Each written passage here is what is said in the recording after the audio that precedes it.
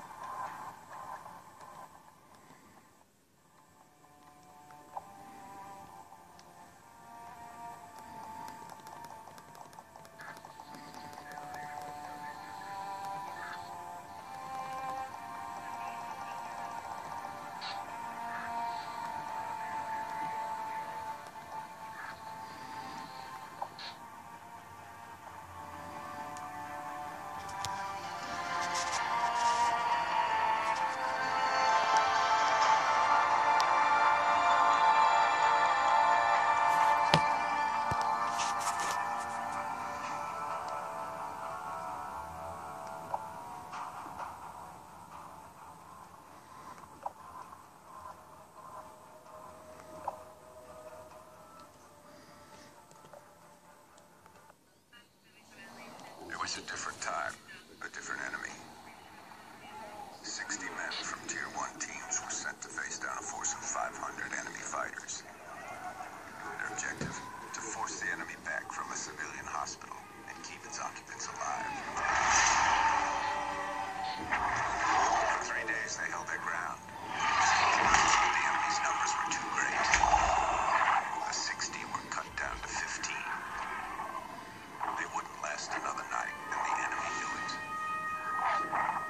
Under the cover of darkness, they evacuated the hospital, sending only one of their own to lead the way.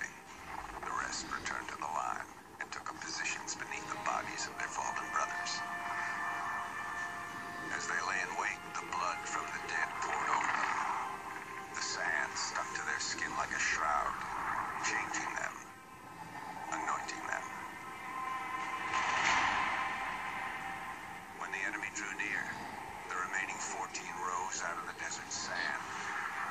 They were like hunters that couldn't be seen. Using stealth, their enemies couldn't defend against. In my next video I will show some actual gameplay. I just wanted to show the actual functionality of the Vita doing remote play in the PS4. It does work very well. Definitely a lot better than the PS3 and the remote play. At least the games are now compatible with it, so the Vita is actually going to be more useful now.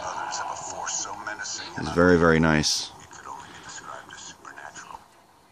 We called them ghosts.